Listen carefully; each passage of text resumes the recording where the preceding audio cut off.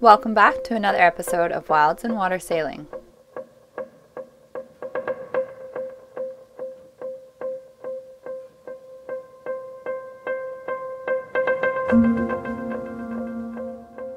Our friends Paul and Carolyn had taken off from the anchorage before dawn, with the intention to make their way back northward again. It was just the three of us once more, and Conlee and I were making our own plans to head further south within the next day or so, should the weather allow. On this morning there was barely a breath of wind, and the bay seemed especially serene. Beams of rich golden sun escaped the scattered cover of puffy cumulus, and as the forest warmed, smells of cedar and damp earth were heavy in the air.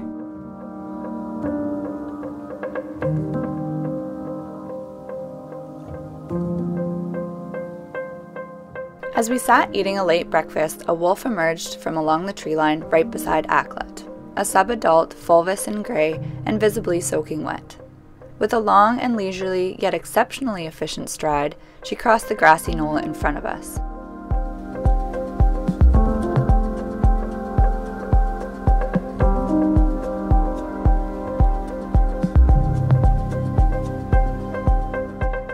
As we watched her move effortlessly, it wasn't hard to believe how these coastal wolves travel so many miles in their perpetual pursuit of the diverse diet that sustains them. She stopped halfway, turned, and surveyed us, giving us a long, fixed stare before ridding herself of the excess water that clung to her thick coat. As she carried on at a slow trot, we realized there was another, darker adult that must have snuck past us while we weren't looking, and was now slowly and carefully making her way along the rocky shoreline ahead.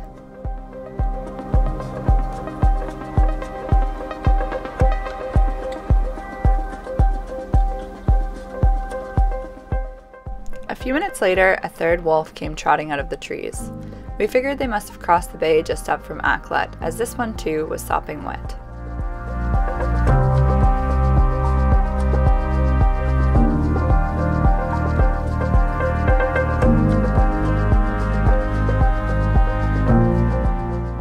Coastal First Nations have long known about this unique species and its fascinating differences, including its habitat and behavior.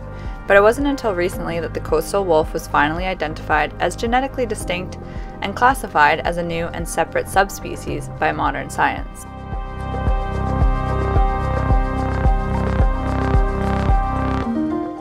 For hundreds of years, wolves have been misjudged, often being demonized and as a result hunted to extinction in some areas. Although their presence may not be fully valued and understood, their absence can quickly lead to many adverse effects within the ecosystems they naturally inhabit.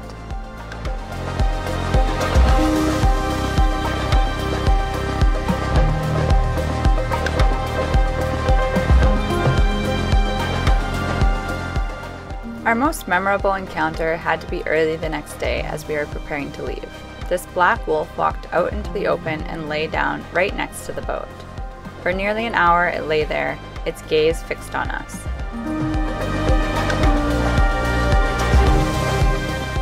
Some nations on the BC coast are now working closely with groups such as the Rainforest Conservation Foundation in efforts to protect these wolves in certain areas of the Great Bear Rainforest. There are, however, many areas that remain unprotected, such as Banks Island, and are therefore vulnerable to habitat degradation and trophy hunting, two of the coastal wolves' greatest threats.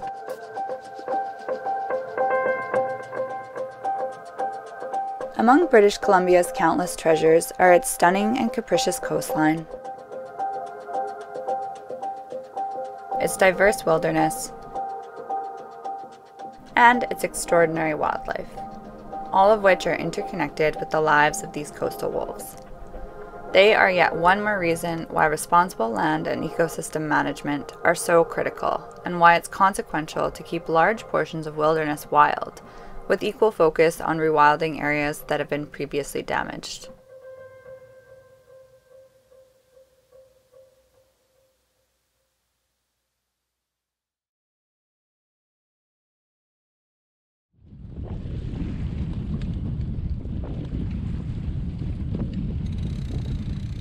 It wasn't long after pulling out of No Name Bay on Banks Island that we were able to get the pole out and set our wings for a beautiful downwind run. Yeah.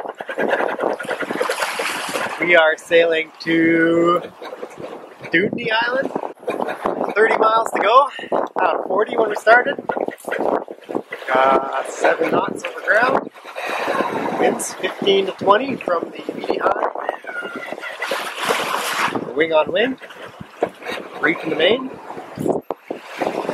Nice. Sun shining. Batteries are full.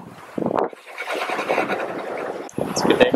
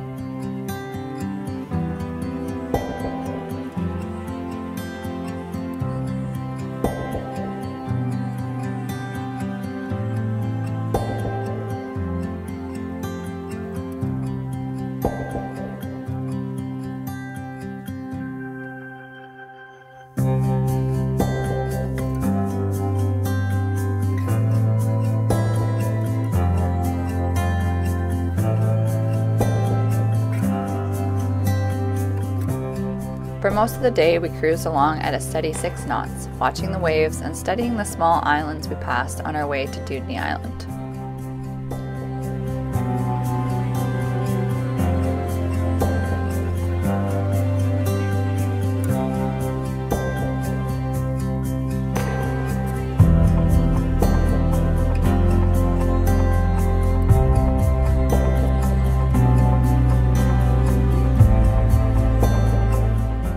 Many of the islets on their westerly faces were towering bluffs of dark rock worn smooth by the waves.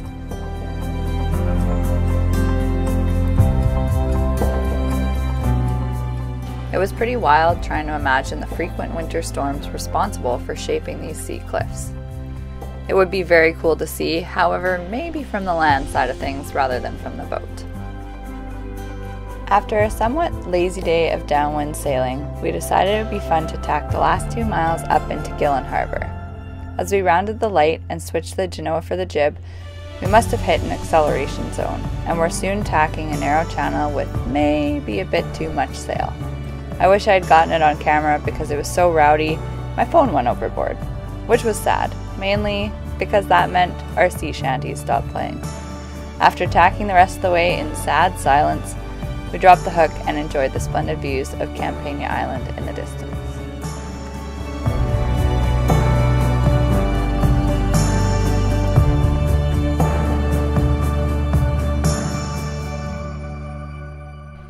The next morning, after coffee and yet another coastal wolf sighting, we sailed off anchor and made our way out with our sights set on Surf Inlet on Princess Royal Island.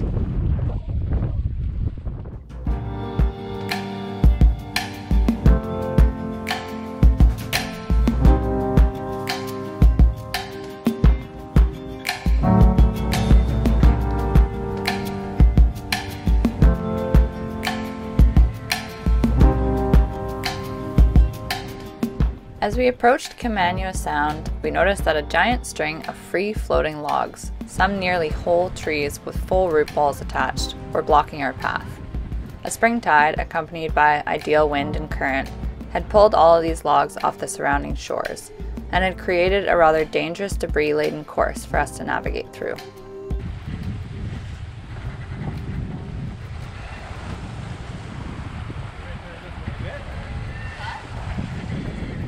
Sailing along at 7 knots on a fresh breeze, we were headed right for it, with the wind steadily increasing as we approached the obstruction.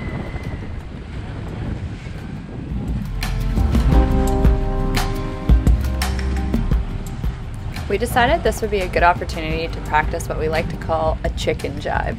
where instead of actually turning down to jibe, we turn upwind and tack around before falling off the wind again.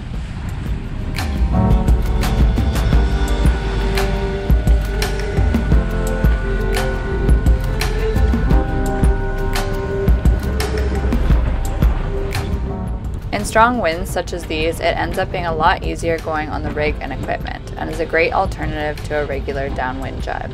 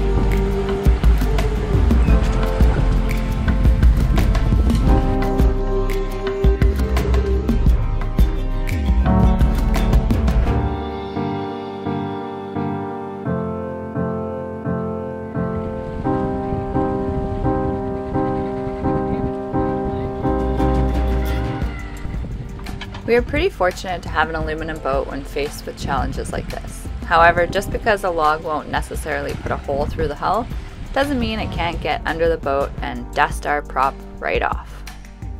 Although this was the most debris we have ever sailed through, logs and deadheads in the water on this coast are very common, and it's one of the reasons we choose not to do overnight passages here.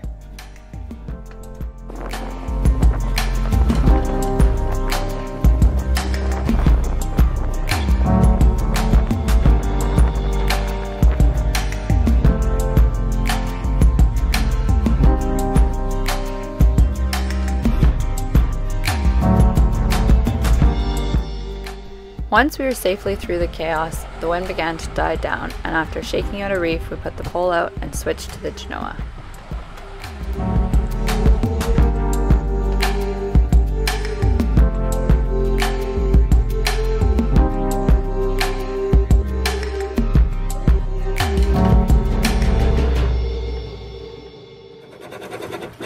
Where are we headed to today? Surf Inlet. Princess Royal Island. Home of the Spirit bear. Yeah. Yes, there is a large population of black bears. Apparently a few white ones. How's the sail been today? Oh, it started out really good, and now it's still really good. Just a little slow. Sails are banging around. Downwind. Lots of sticks in the water, going against the current.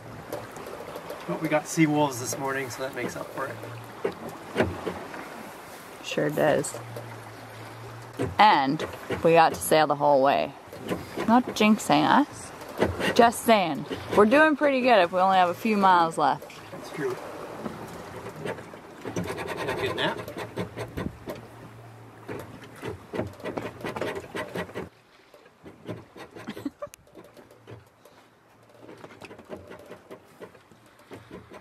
Slippery there.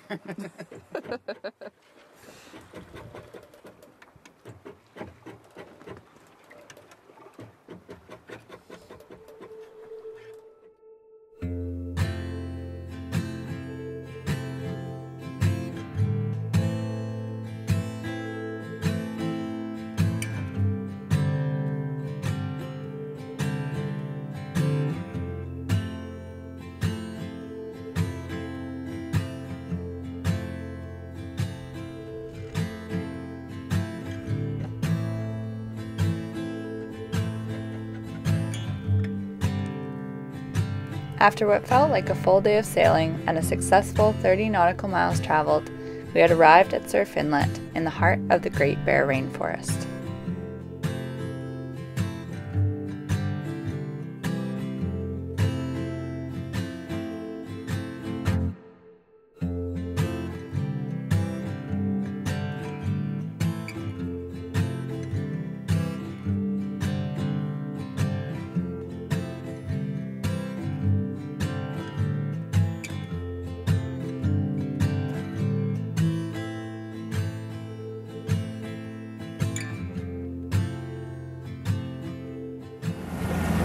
We are just getting into Surf Inlet, going to Penn Harbor.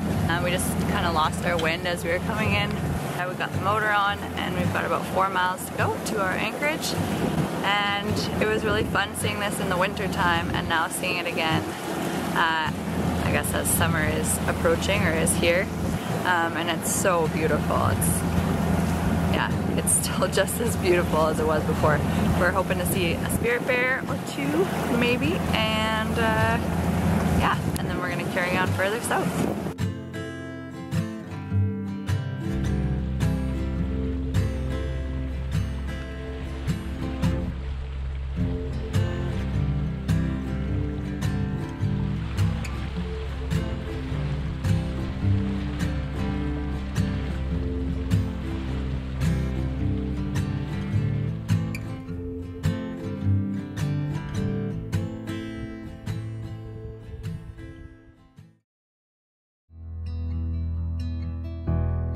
Welcome to Penn Harbor, a cozy little nook of an anchorage about 9 miles in from the mouth and 3/4 of the way up Surf Inlet.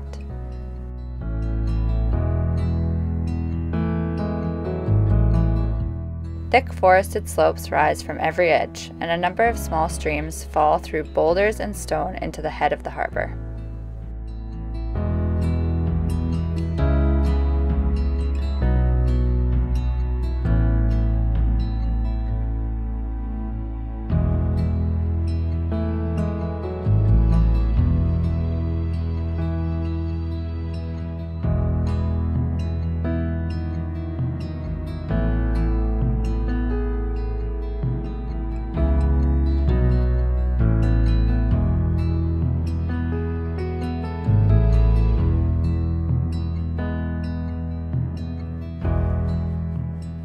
We also found one green grassy meadow for Muoi to run around on before we departed for the head of Surf Inlet the next day.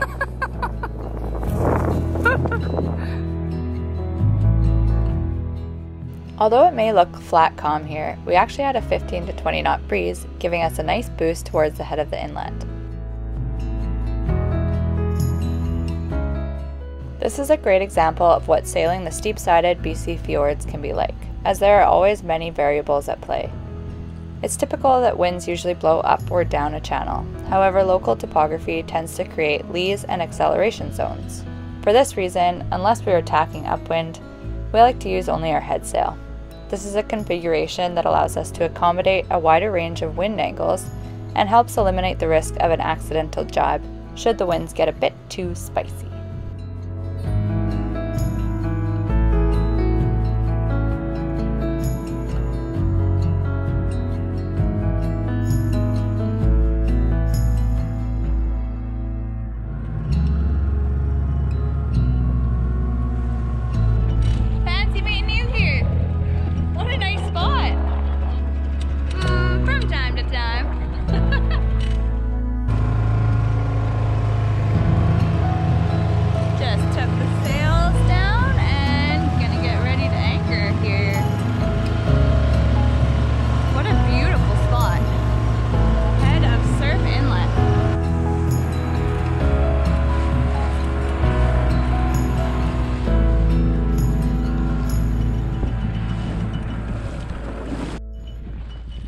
Even though it looks like there's ample room to anchor, the inlet here is very deep, about 100 meters in the middle, so finding a spot to drop the hook was a bit more challenging than we'd expected.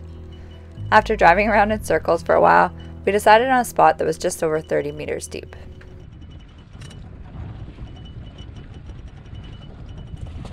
How are you?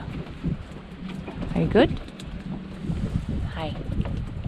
You're so pretty. You know, I know. I know that you know. Hello. Which I do have an extra hand I'm not doing anything with. That's right. You're so observant. Thanks so much for joining us for this episode. If you liked it, make sure to hit that thumbs up button. And if you haven't already, hit subscribe and click that bell for notifications.